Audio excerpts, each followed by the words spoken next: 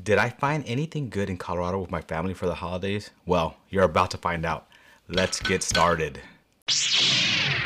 So I did do a December haul and the video came out on Christmas, but I did film that earlier in the month so that I could be ready for that.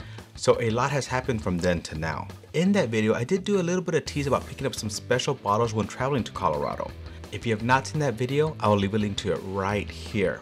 I did mention that it's not Pappy or BTAC, but these are nice and aged like those bottles. So let's get started. Let's do this. These bottles I picked up at a little liquor store called Freedom Liquors in Colorado Springs. It is a small store out there, but they have a lot of barrel picks. I've tried quite a few of their picks and have enjoyed them all. Also over this time, I made friends with a buddy there named Wes. He is super cool. Every time I go out there, we spend at least 30 minutes talking about life, whiskey, and just everything in general. It's always a great time and I really enjoy it. These are the bad boys I picked up out there. So on my previous trip out there, he had given me a heads up that these bottle picks were gonna be coming out and coming out very soon. He didn't have an exact date, but he knew they were coming out pretty soon. He said these were some of the best barrels he's ever tried and they do a lot of barrel picks. So he's tried a lot of barrels. Like a lot? He showed me his taste notes on his phone and just reading them in my mouth water. So I was super pumped when he had called me and said, hey, the bottles are in. He was also kind enough to put some aside for me till I was able to get back there and pick them up. So I do appreciate you, Wes. So let's look at these bottles real quick. These are all Art of the Spirit. This is a 19-year-old straight bourbon whiskey. This was not part of that pick, but it was a charity event up there for the police officers in the area. So of course I had to pick one up. And it's a 21-year-old bourbon whiskey. This one is Christmas of '68. It's the 19-year-old straight rye whiskey. Now, when I was up there, I did pop this bottle open, had a few drinks with my family out there, really loved it. So picked up another bottle so I can bring that one home and leave that one up there. So when I'm up there, we have some good drinks to have. And last but not least in this series, Oppenheimer, 26-year-old straight bourbon whiskey. So you can see all of these have some age on them. I have, two 19-year-olds, a 21-year-old, and a 26-year-old. So all of them have some good age. I opened the rye whiskey up there, really enjoyed it. He said this was one of his favorites. That's why I popped that one open when I was up there, just to have a few sips with the family. We all enjoyed it too. So looking forward to these. I don't think I'm gonna be doing any reviews on them, but if you're ever in Colorado Springs, look it up. Freedom Liquors. It's a great little liquor store. If Wes is there, talk to him, but everybody there is so friendly. So anybody you talk to there would be fun to talk to. See what they have. Look at their little store pick section. It's kind of big, but they have a lot there. I don't know if you'll be lucky enough to pick one of these up if you're anywhere near there now. I think they sell out pretty quickly. Let's put these to the side here. Now you can see why I was pretty excited about getting these. Yes, they weren't BTAC. Yes, they weren't Pappy's, but they're nice and aged and for a good price. And I was able to grab them off the shelf. He had some put aside for me, but they still had some on the shelf when I left there, except for the 26. Also, when I was there, I picked up this bad boy, 22A, Stag 22A. I've been hunting for this one, hadn't found it. We can be hunted, trapped. And believe it or not, this is the first time I actually pay MSRP for Stag. So once again, thank you, Wes. Without you, I keep paying overpriced for these. As you see, we did crack this when we're out there too. Why not? Holidays with family, what better time to, pop open some bottles. Another pick I got from them is this Yellowstone. And you can see it says Doc's Pick on it. So funny story with this. So last time I was out there when we were talking about these bottles, this was one of the store picks they had just gotten in. He gave me a sample of it and I thought it was really, really good. So I bought it, opened it up over there with my son, had a few drinks out there. I was flying home, so because it was open, I didn't bring it with me. But the next day when I was home, I was still thinking about this bottle, still kind of craving it. Crave all the time, constant craving. And then I also noticed that it is Doc's pick. Has nothing to do with me. I didn't pick it. They were actually talking about Doc Holliday when they did this. I'm your huckleberry. But what perfect. Doc's pick, I enjoy it. Such a good bottle. So when I was out there, he did text me, hey, did I let you know that this bottle was in and that we got this bottle just in? I was like, what bottles are you talking about? So when he texted me, these are the bottles he had. How do you pass that up? I was like, no. I've always wanted a midwinters. I did happen to get one just earlier in the month, but it was, the one I have is Act 11, Scene 11. Now this one's Act 11, Scene 9, right?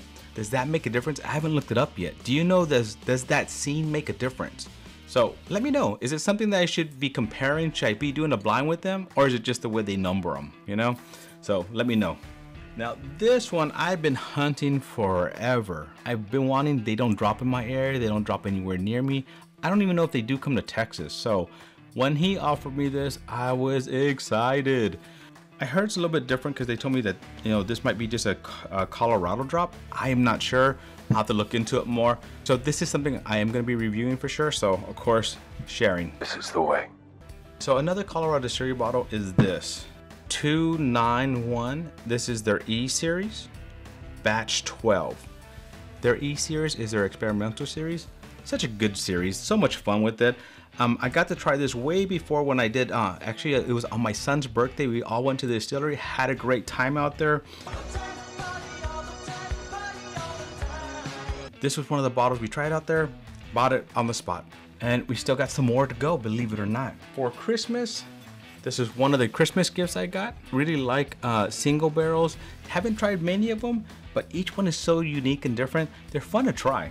Also brought this bad boy back with me. It's another Colorado whiskey. My son had bought this for me when one of the first times we went out there. We had popped it open, drank some of it. Because we were driving, I was able to bring some of the open bottles home. And this is one that I don't see in my area, so I wanted to bring it home to try it, to have on my shelf and, you know, give myself a pour every once in a while. These next three are a little bit different. So when I got home, I had some boxes here waiting for me. Always excited. That's like, you know, a Christmas after Christmas kind of thing, right? Come home, some surprises. My buddy Matt from Iceman Can't Cook sent me a package for Christmas. It was amazing, some chocolates and some other stuff in there, but he sent me this gin, all right? Look at that. He says it's a distillery up there that makes gin, so he sent me this. The only sad thing, and I don't know if you can see, yeah, there you go, you can see it there. So I don't know, you can see it right there.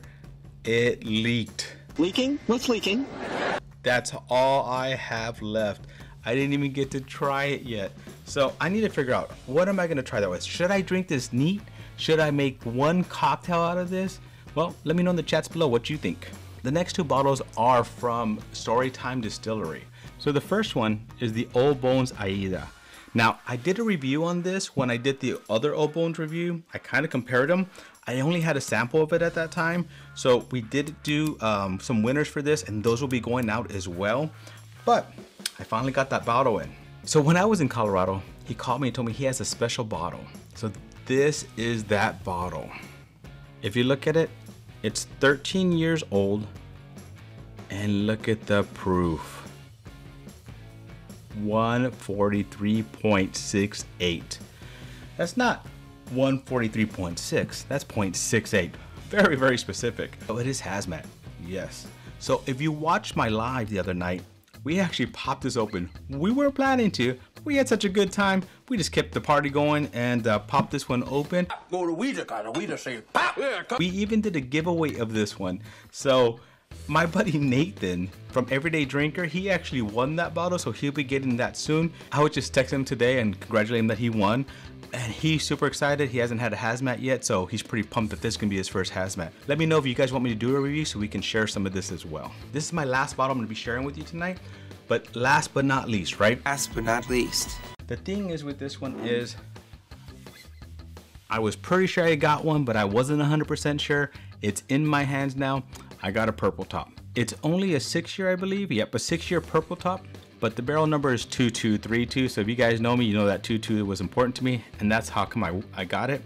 But I also have the weeded purple top. So what I want to do is I'm gonna do a blind with that one and this one and compare them. So never had purple top before, never had either of those purple tops before. So I'll do that and I will compare them. When I got back, I had another package, right? Cool thing is this was sent to me by Chris, and we have a blind. So the key's in here. I'll be doing this blind soon. It will be only my second double blind. I have no idea what's in here. I have no idea what the rules are in here. Nothing at all. So that's gonna be fun. If you didn't see my first double blind, did do so well with that. It was very interesting. Very interesting. Very different, and I think I got my butt kicked a little bit, but fun and interesting to do. Always fun. What do you guys think? What do you think about my haul? This is from, you know, right before Christmas to now. I think I got a lot of fun, great stuff to do. Let me know, out of all these, what would you like me to do reviews on? That way we can share as well. I already told you I'm gonna be doing a blind with the Willets and also possibly buying with the Midwinter's Night Dram. Lots of fun things. Need to figure out a drink, or if I sip this neat because that's all I have. Matt, it's the thought that counts. I really appreciate that. Thank you for joining me on another journey down my whiskey rabbit hole. I appreciate you all. Cheers until the next one.